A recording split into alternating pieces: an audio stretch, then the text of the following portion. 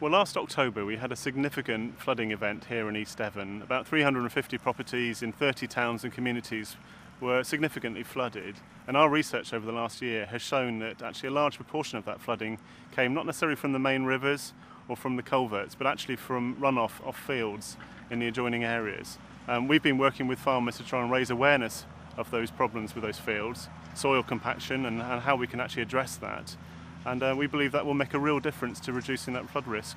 Last autumn, when we had that violent storm, we had 5 inches of rain.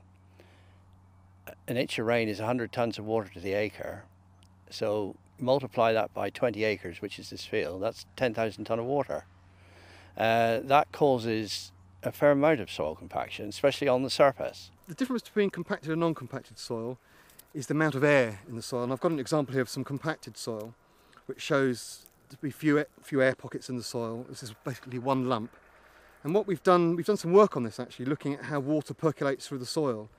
And we found from our rainfall experiments, where we had a rainfall simulator simulating raindrops onto the soil. So we ran it for an hour at 50 millimetres an hour, which is quite intense.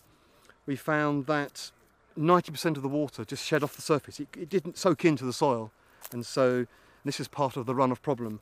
Whereas if the soil is open, and I'll just break some up, like here. So this is like an open soil structure here. We found that for the same experiment, when we loosened the soil with the subsoiler, we had literally zero runoff.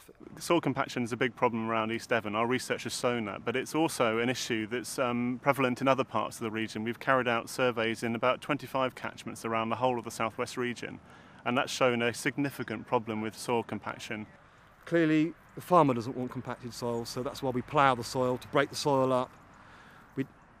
A compacted soil, particularly when it's deeper in the soil profile, limits root growth and limits the ability of roots to explore the soil to get nutrients.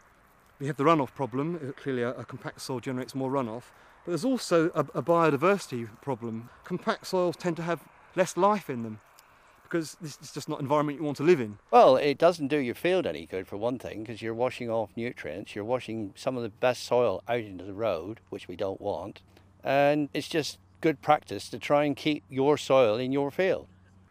The windows for subsoiling are quite small in the West Country because it's so wet, and farmers have got so many other things to do, like harvesting crops, milking cows, that finding the time to do this is, I mean, farmers I know are already doing 90-hour week, and just this is yet another thing to do.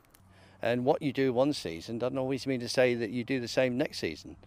We could have a very dry autumn from now on and we won't get a problem. But like last year, we had these violent storms, and well, whatever you try to do properly, you've got difficulty in achieving it. And then you create problems the year after. Well, this is the year after, and in that period, we've probably had 40-45 inches of rain, and the compaction on this soil is enormous. So what the subsoiler does, if you set it at the right depth, the wings on the legs, the subsoiler's got a tine that goes through the ground, it's got wings, it'll come hit this soil here and it'll crash into it and break it open, and it just literally shatters through, and hopefully you get a shatter across the soil profile underneath, between the two legs. So I've got a soil compaction tester here in my hand. It just measures the resistance of pressing. So this is quite, there's some resistance here, so I push down, particularly now. I've just hit a dent there about there. Hopefully the subsoil has broken it up. But this is where the subsoil has gone, and it just literally goes easy, straight through. And so I'll just show you the spade, the difference. So underneath, can you see how the soil underneath is loose? Whereas this bit here, if I just clear this away,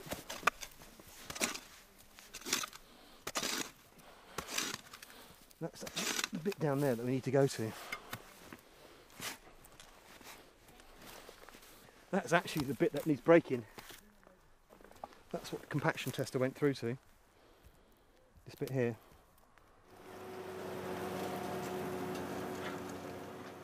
Following the flooding in Fennerton, we've got what's known as a flood recovery group, which is the East Devon flood recovery group, and it's been, in my experience, one of the best working relationships between all the agencies, and especially the South West Water and the Environment Agency. And I think the Environment Agency should be applauded for the initiatives they're taking. We're certainly encouraging farmers to try and sow their crops as early as possible, trying to obviously get in here and break up the soil once they've harvested their crops, and obviously get in then and try and get their, if they're going to put a crop in over the winter, get it in as early as possible so that we've got some ground cover. That all helps reduce the runoff from the fields. I think the challenges that farmers face are because they've had to get bigger and bigger to be economic.